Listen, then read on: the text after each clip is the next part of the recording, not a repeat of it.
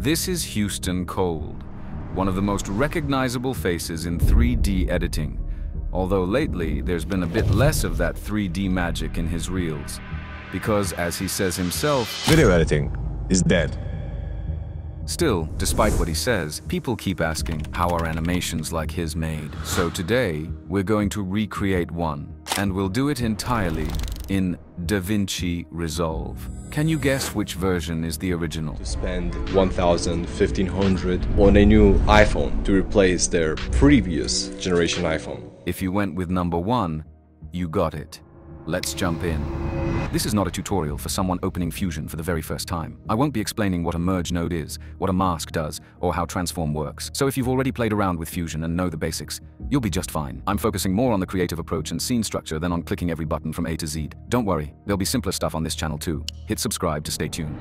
The animation we saw in the intro is divided into 3 scenes. Let's start with the first one. Everything here was built in 3D space, entirely from scratch in Fusion. I begin by adding a Fusion composition to the timeline and opening it in Fusion. This is where I lay down the structure of the scene, the 3D environment where I'll place all elements. I'm using an image plane 3D, which lets me position objects in space, closer, further, up, down. Then I add a 3D camera, which I animate to create movement, zooming in and out. At the end of the node chain is the renderer 3D. Without it, nothing would show up. It's essential for rendering the full scene. Scene 1 is built around 3 key elements. A white background, created using a basic background node placed far back. A red square with text, made with a background node and shaped into a square using a rectangle mask. The text phrases, people are and willing, which transition into each other using a dissolve node. There's also a character, just a stock animation I pulled from a library. It wasn't black by default, so I used a color corrector to darken it.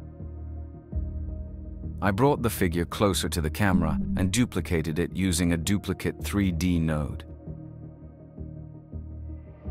At this point, I animate 2 basic camera movements. The first is a zoom out. The second, a zoom in. Both are done with transform 3D nodes placed behind the camera. As the camera zooms in, the entire scene shifts visually. Colors are inverted using invert color. The red square stretches vertically, pulling the text upward. The first phrase transitions into the second using the dissolve, and I adjust the color of the figures. One subtle detail here. The red square, or rather its outline, starts out large and wide. As the scene progresses, it smoothly shrinks down to match the exact width of the text. And since we're talking text animations, I actually made a pack of 46 ready-to-use text animations for DaVinci Resolve. They're modern, customizable, and work straight from the edit page. No Fusion needed. If you want to save time and still make your videos look dope, check out the first link below. Use code TEXT10 to get 10% off. And thanks for supporting the channel.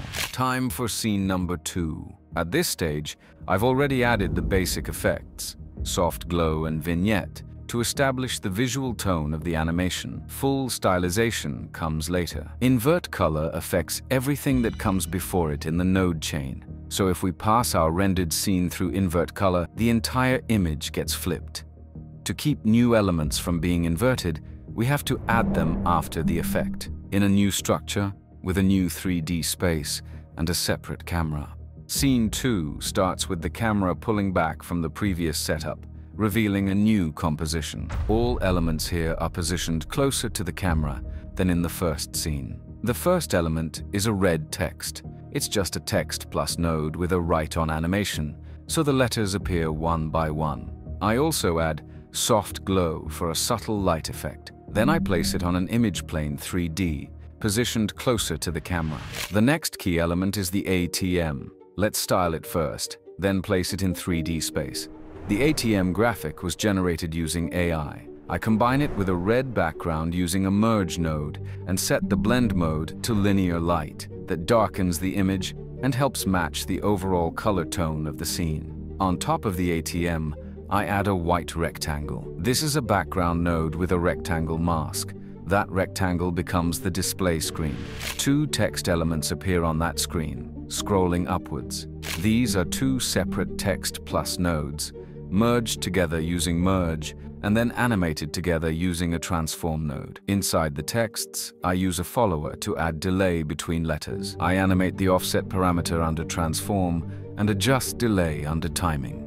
I also animate the opacity parameter so the letters appear one at a time. To keep the texts within the bounds of the screen, I add a mask. Here's how the structure should look. Texts go into the foreground input of the merge, the display rectangle goes into the background, and the mask connects to the third input, limiting the visible area of the text. At the top of the screen, there's also an ATM label.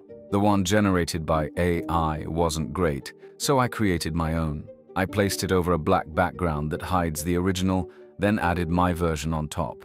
I animate it using transform, moving it from left to right. I enable edges, wrap, so the text loops back once it goes off screen. Just like the ATM screen, I also mask it to keep the animation contained within a defined area. Finally, I add lens distortion to give the image a slightly curved look, like we're viewing it up close through a lens. The whole structure, screen, texts, ATM, goes onto one image plane 3D, which I move closer to the camera. During the transition from scene 1 to 2, the camera pulls back, and I animate the opacity of the image plane from 0 to 1, creating a smooth and natural transition. At the very end, I add a white square outline near the "to spend" text. It doesn't animate, it's just a simple visual detail to complement the composition. Now it's time for scene 3. Everything I add here is placed closer to the camera than in the previous scenes. I start with the text. It's just a simple text plus with a write-on effect. Behind it, I place a black rectangle, just a background with an inverted rectangle mask that changes width to create a curtain-like slide. The text and background are on separate image planes. Between the text and the background, I drop in an iPhone, a 3D model downloaded from Sketchfab in FBX format. I import it through Fusion Import FBX Scene. The model was way too big and laying flat in 3D space, so I scaled and rotated it using a transform 3D node to fit the scene. Then I connect it to my 3D space. Behind the iPhone, there's a second text saying iPhone, positioned further in the background, also on its own image plane. In the Shading tab, slot 2, I change the outline color from red to white and offset it slightly to give it a double outline effect. Now onto the movement. The iPhone scales up by animating the size parameter with some rotation on the Y and Z axes. At the same time, before the move finishes, I fade out the first text and fade in the second by animating their opacity. The camera starts by pulling back and then zooms in as the iPhone grows. Next up, a white background and 3 words. The white background is just a rectangle sliding down from the top. The texts are 3 separate text plus nodes, each animated with its own opacity to make them appear one after another. I merge them together, put them on an image plane, and bring them into the 3D scene. I also add a camera move from left to right. At the end, I throw in a background that looks like something's spilling, kind of like ink or oil. I made it my own way. If you want a separate tutorial on how to make that, drop a 1 in the comments. If you want something similar without the full setup, just animate opacity on a background layer or search for an ink reveal stock transition. While the camera keeps moving, 3 final words appear on screen. You can reuse the earlier text animations here. Just bring them in with opacity. At the end, I throw in a soft glow to give the text a bit of shine and smoothness, and one small detail. While those last words fade in, the camera slightly zooms in again. Now that the structure is done, it's time to stylize. First up, the soft glow. It adds a subtle shine and makes the whole scene feel more polished and cinematic. Next, a classic vignette. To break the digital perfection, I overlaid a texture with subtle film scratches, barely noticeable, but enough to make the frame feel tactile and lived in. And finally, the cherry on top. I added a stop motion effect that simulates a lower frame rate. It makes the animation look like it was rendered in 15 frames per second, even though the timeline stays smooth. That slight stutter brings in a handcrafted, stylized vibe. Because here, it's not about smoothness, it's about character.